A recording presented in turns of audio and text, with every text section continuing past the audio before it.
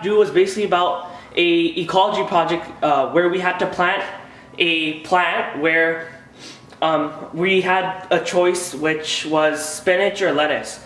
I chose spinach because my teacher said that it grew faster than lettuce, and we had to do two plants. We could do a control plant where everything was the same. We were also given a choice to change one thing in our experiment plant.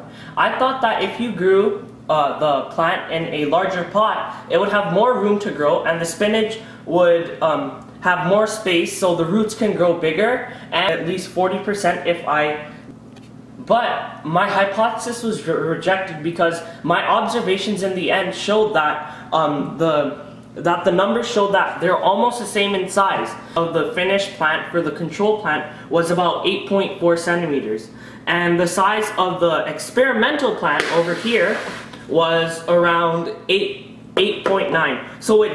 So the independent variable in this, the size of the pot in the experimental plant, which was about 2 times larger than the cup that was provided. And also what else I changed was the ratio between the amount of soil to the dependent variable of the 4 seeds and the amount of water that was given to each plant for each visit, and the sunlight that was coming to the plant, measuring the growth.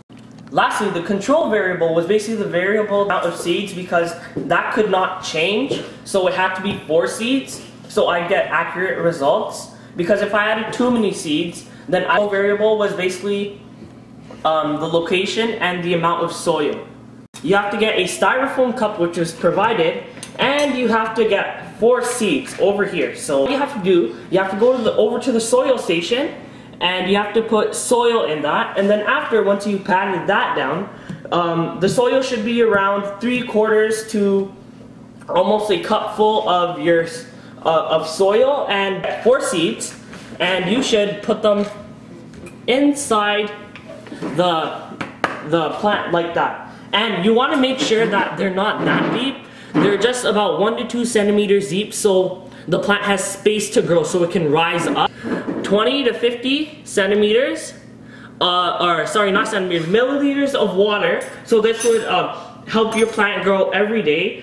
And then you want to record your observations. You want to keep your plant in a special environment which would help it grow. So you're in a tool to measure diameter over here, right? So basically what I did first was I basically measured from the spout, so all the way to the bottom where the seed was, to all the way to the top of the plant from where it grew.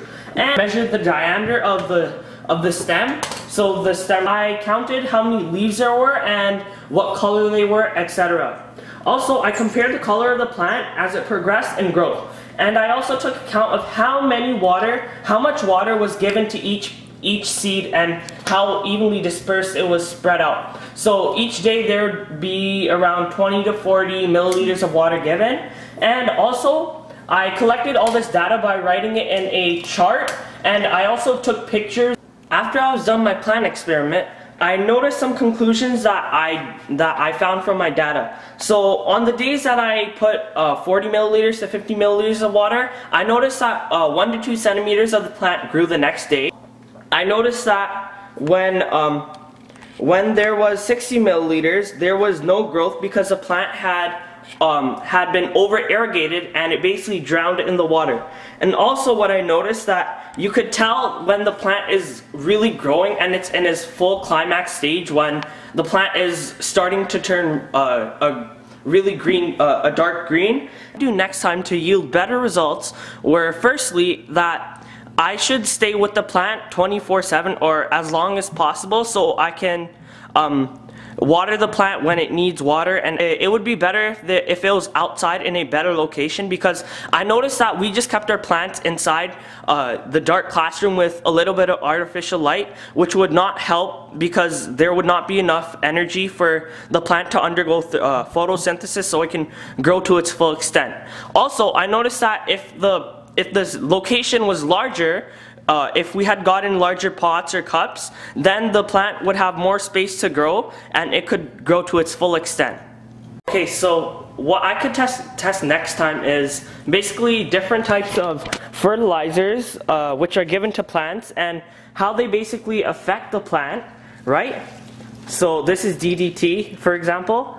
See, how would it affect the plant? How would it affect, what would be its societal effects, like the smell, or how much flies or bugs or insect vectors are attracted to it, and etc. Also, what else I could test would be putting different types of soils into the plants, which would affect the growth and how beneficial would it be to the plant. So for example, I could put soil mixtures that have a high concentration of nitrogen in it, or let's say a high phosphorus amount in it. So see how beneficial that can be, and using that we could tell that we could give this soil to many countries that are going through poverty and don't. Alright, so it looks like this concludes my last and final science vlog.